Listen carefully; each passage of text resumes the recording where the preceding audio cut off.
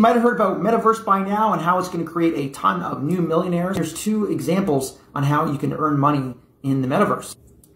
So you could almost take the word metaverse and insert it into the word cyberspace and mentally imagine that in a sentence, and 90% of the time it would almost mean the same thing. More broadly speaking, it would just be a collection of technologies that could allow you to interact in a virtual reality or an augmented reality, which would more be a virtual world and a real world combined together, and you're interacting between the two. Or it could also mean there'll be a new marketplace, real marketplace, where you can buy and sell goods, but in a virtual digital reality.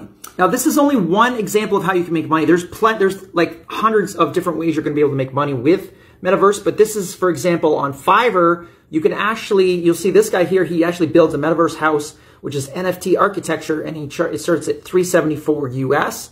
And then some of these people are charging $2,000. He'll develop a 3D website and metaverse. So anything to do with NFT collection, metaverse design.